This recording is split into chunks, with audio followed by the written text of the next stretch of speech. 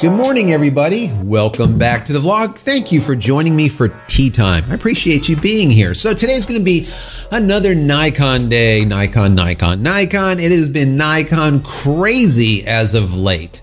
Nikon's doing a good job at leaking out a photo here, video, or whatever, some specs. They're doing good. They're doing a good job keeping us interested, right? Keeping our interest up. There's even a guy that mocked up a cardboard camera. God, I don't even know, guys. Do you have that much time on your hand? I wish I had that much time to mock up a cardboard of a camera that doesn't exist with specs you really don't know. Yeah. So anyways, I digress. So today we're going to be talking about Nikon, and I want to look at its mount. Now, when the specs were first leaked and the mount was said to be 49 millimeters, and then finally it came in at 55 millimeters. And if you remember back when the first image came out of that camera, and I looked at it, I said, guys, this is every bit of 55 millimeters, maybe even bigger. It's massive, is what I actually said. I said it's massive. It literally looks more like medium format size. Well, maybe this is something that could come to pass. It's possible now. It's possible. And I want to look at these possibilities. Now, as you know, that I've said, and I've said it over and over in the past, that I believe that Micro Four Thirds is going to go way of the dinosaur. It's going to be gone. And professional APS-C is going to be the professional full frame, and then medium format will be the full frame. It's going to take its place. Bigger and bigger and bigger is what's going on.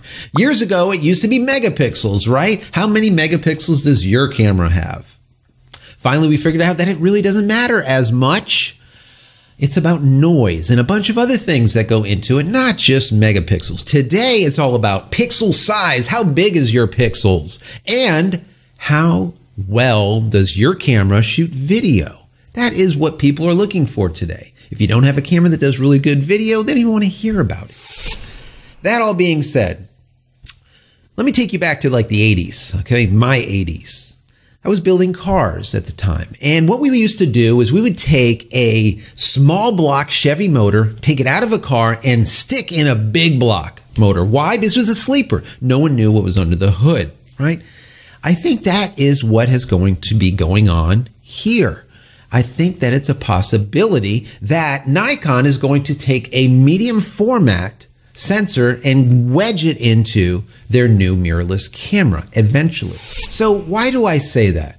Well, if we look at Sony's history, for example, we know that Sony's E-mount was actually an APS-C mount. And now they just shoehorned in a full frame sensor ever since the A7 line. And as you can tell just by looking at the Sony camera itself, that sensor is literally edge to edge. The mount is really not big, very big, let's call it, for that sensor. But they shoehorned it in.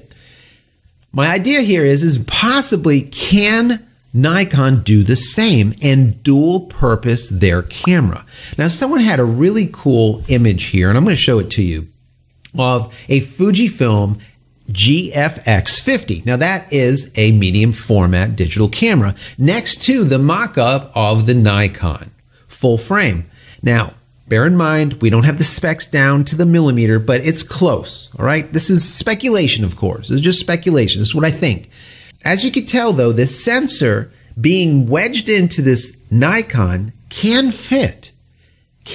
Now, of course, this is going to be a massive medium format sensor, but it can be a smaller sized medium format sensor in this new mirrorless camera that Nikon puts out.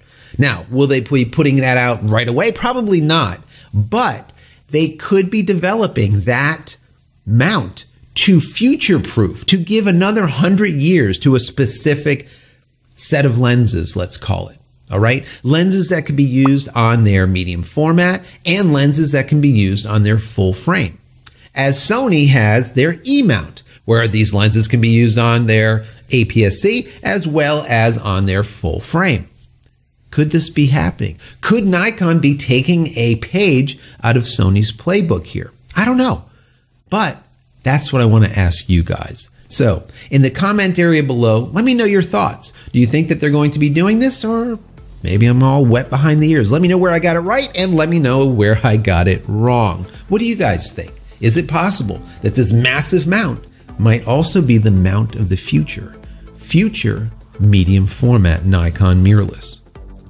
Anyways, guys, I hope you enjoy my content as always. If you have, throw me a big thumbs up. That would be stellar. Don't forget to smash that subscribe button so you can get all my content when it becomes available, and click the bell icon so when it is available, you will be notified of it. And finally, head over to my website, JCristina.com, where you can find all the photography tools that I've invented for you and me over the years. And hopefully there's something there that you might like. And if there is, please pick it up and support me. That's it, guys. I'm out of here for yet another vlog. We'll see you in the next one. Take care.